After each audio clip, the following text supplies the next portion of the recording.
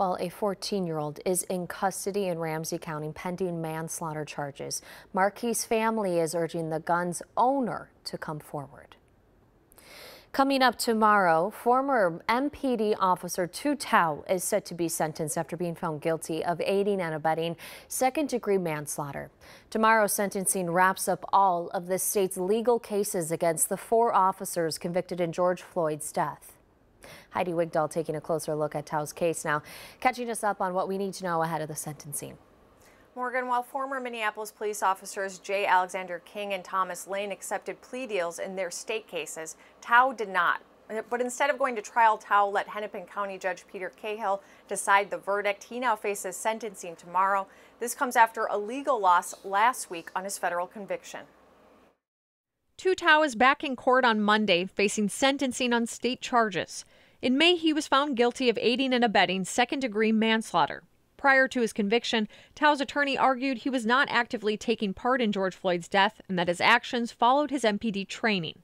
Judge Peter Cahill disagreed, calling Tau's actions that day, quote, objectively unreasonable. Cahill added that Tou assisted the other 3 officers in their crime by holding back concerned bystanders and not rendering medical aid to Floyd when he was clearly suffering. Monday's sentencing comes as Tou is already serving a 3.5-year federal sentence. Back in May 2021, a federal grand jury indicted Tou on 2 counts of depriving Floyd of his civil rights. He was then sentenced in July 2022. Tou appealed his federal sentence. Just this past Friday, an appellate court panel upheld the federal convictions, ruling that prosecutors presented, quote, sufficient evidence to support the decision. Documents went on to say that, quote, any prosecutorial conduct did not deprive Tou of his right to a fair trial.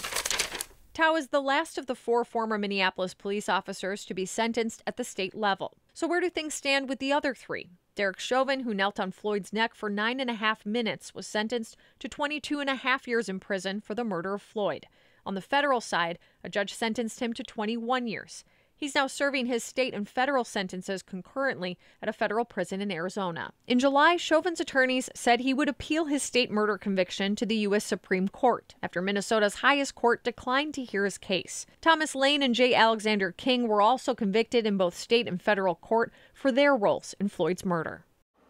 Tau's sentencing for his state conviction is set for 9 a.m. tomorrow with Judge Cahill. He remains in the custody of Hennepin County Jail. Our Lou Ragoose will be at the sentencing. Make sure to check in here tomorrow and at KARE11.com for the latest. Morgan.